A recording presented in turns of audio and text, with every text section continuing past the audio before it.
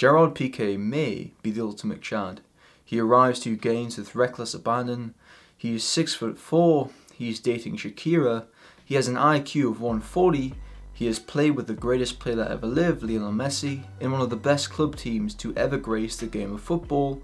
He is a 4-time Champions League winner, he is a World Cup winner. Oh, and he's on track to become a billionaire. Although Pique has made many millions as an athlete, it is off the pitch where his net worth is set to skyrocket. In 2017, Pique partnered with Rakuten founder and CEO Hiroshi Mikitani to co-found Kosmos Holding, a holding company and investment group to invest in companies based in sports, media, and the entertainment industries.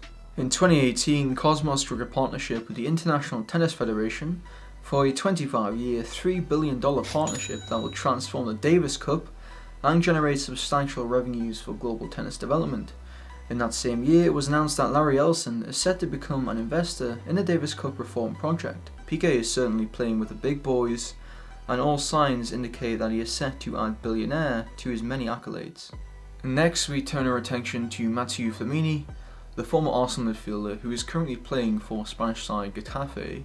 In 2008, Flamini co-founded GF Biochemicals. Hi Mathieu, could you please tell us briefly about GF Biochemicals and what you do? First of all, it's a pleasure to be here. Thank you for inviting me. So GF Biochemical was founded 10 years ago, in 2008, by myself and my other co-partner called Pasquale Granata. The idea was to produce levulinic acid at industrial scale, continuously.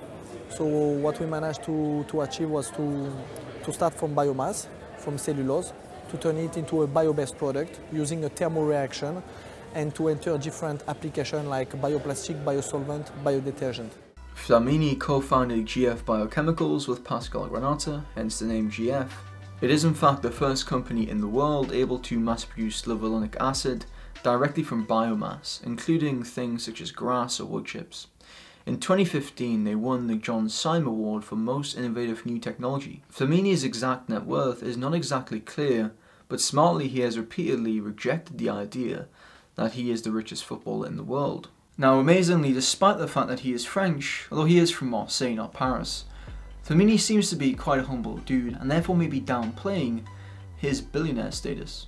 Flamini has made sustainability his life goal, and with the current climate, pardon the pun, he may have hit the jackpot with regards to his timing, which by the way is one of the most pivotal aspects to startup success. I tried to look at what factors actually accounted the most for success and failure across all these companies, and the results really surprised me. The number one thing was timing.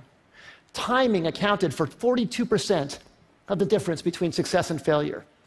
Team and execution came in second, and the idea, the differentiability of the idea, the unique idea, that actually came in third. Will Flamini see his net worth rise? These jokes are getting worse, by the way. I should have started the video with a climate change joke. It's a good icebreaker after all. I could have said, hey, comment your thoughts on climate change. Imagine the engagement that would get. Nah, it gets too heated though. Cut! Cut! Cut!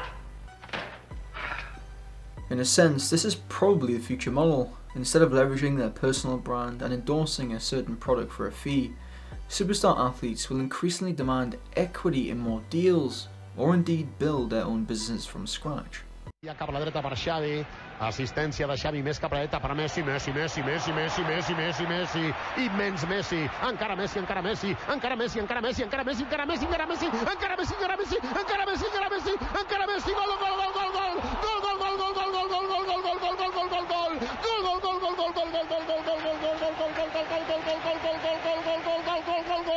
increïble, increïble, no m'ho puc imaginar, no m'ho podia imaginar.